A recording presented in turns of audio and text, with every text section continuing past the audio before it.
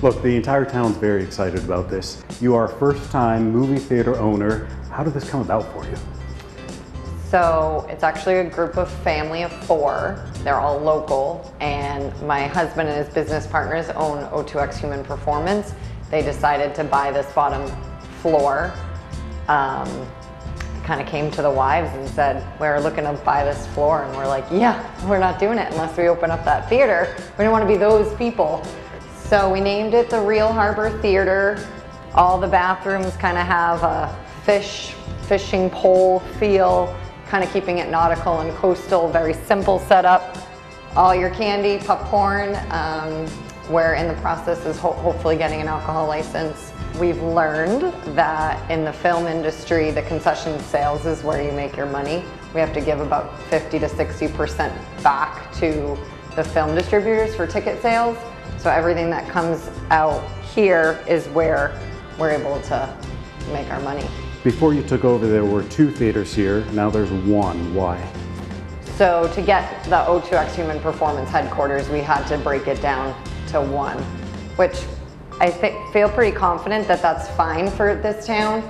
The challenging part is that in the film world, you can't split a screen. So if you do a first run show like Elemental, which is our first show, you have to show it for a 2-week minimum, cannot share the screen with anyone else. So initially when we came up with this idea, we thought, oh, we'll do a kid show in the morning, an adult show in the afternoon, and that's just not how it's gonna go. How do you choose which movie you're gonna select? Right now I'm going off of a company has all the box office sales called ComScore, but a lot of it's my heart right now. It's just what I feel is right, and I really, really wanted a 100% kid family friendly movie to start.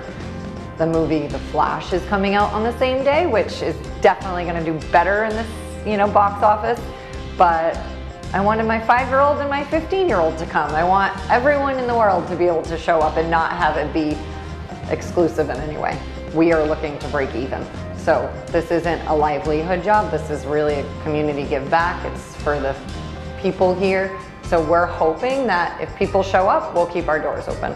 Why do you think a movie theater is important for Scituate?